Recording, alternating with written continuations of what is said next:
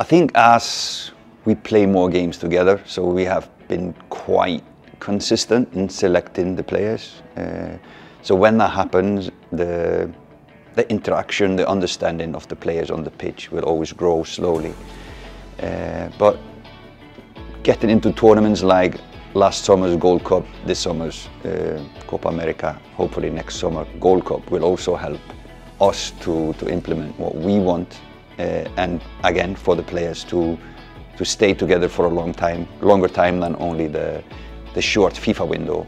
And that is crucial in building a national team, because we don't have the players every day like clubs. We have them for a week and then they go somewhere else and do something totally different, play a different kind of football with another culture. So to have a month with the players just for a national team coach is, yeah, it's priceless.